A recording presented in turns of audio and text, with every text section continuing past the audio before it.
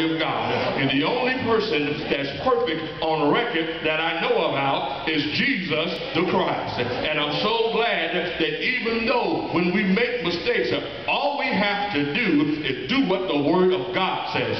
If we confess our sins, God said that He is faithful and just to forgive us of our sins and to cleanse us from all unrighteousness. So if you fall down, you don't have to stay down. When you fall down, you look up. You look up to the hills from which cometh your help. Where did your help come from? My help comes from the Lord. And I'm so glad that He is a righteous God. I'm so glad that He is a just God. Because sometimes we misunderstand one another. Sometimes we misunderstand our actions and our motives. But I'm glad that God looks into our heart. Because sometimes my countenance might rub you the wrong way. Sometimes your countenance might rub me the wrong way. But I'm so glad that man looks on the outside, but God looks on the heart. God knows our intentions. God knows our motives. And if we keep our motives pure and righteous, we can count on the fact that God is going to avenge us. He will never allow us to be a laughing stock. He will never cause us to come in on the short end of the stick. That's enough to praise Him for even right now. God executes it. He executes righteousness. Listen, one of the reasons I'm understanding the reason that we had so many obstacles and problems is because God has a great work for us to do. If we were, as a people, as a local church, if we were not a threat to the kingdom of the enemy, then we wouldn't have no problems. But God knows, and the devil done peeped and saw the potential that we have. The potential that we have if we come in here on one accord with one mind and let God have His way the way He really wants to have His way. I like what Pastor said. It looked like that God was speaking to her and speaking to me at the same time. Although we got some lovely chairs, and thank God for the comfortable chairs, but this is no time for us to sit down and say, well, we're in here now, I might as well kick back. No, the devil is a liar. This is not kick back time.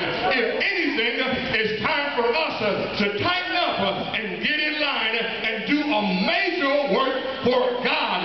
It's time for us to pour out our hearts and our souls to God. Just let me tell you something here. God understands that we have difficulties. God understands that we fall. God understands even our besetting sins. But what God is saying, I'm more powerful than your besetting sins. God says I'm more powerful than your bad habits. But the problem is you like some of the sins that you're doing. God said, yes, this place is beautiful, but I want you to be a living sacrifice.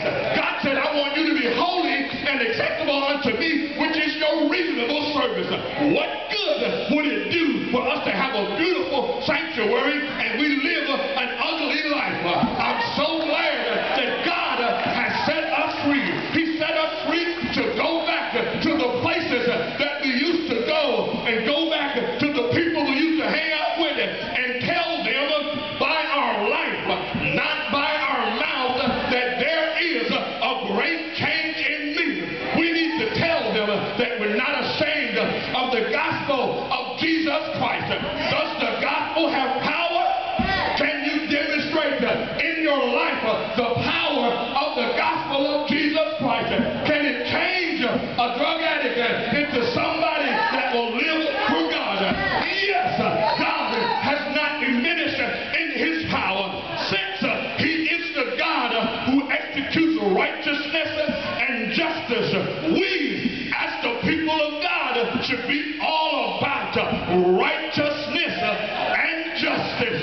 We should be right in all of our relationships, right at home, right with our spouses, right with our children, right with our family, not according to what we think is right, because it's not in man to direct this way, but right according to the Word of God. The Bible says, let God be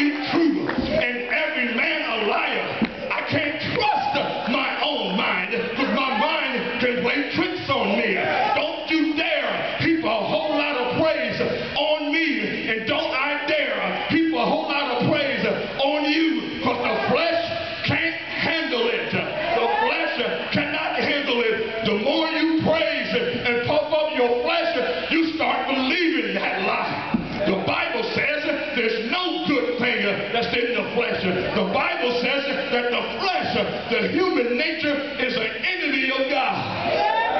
So I got to bring my flesh under subjection. I'm not all that, and neither are you. We're not all that. We have to push for righteousness. We have to push for holiness. We have to push for justice. We have to push for purity. This is a place where we want everybody that God sends here. That's what we want. And we don't want church as usual. No. God forbid. No more church as usual. Lord,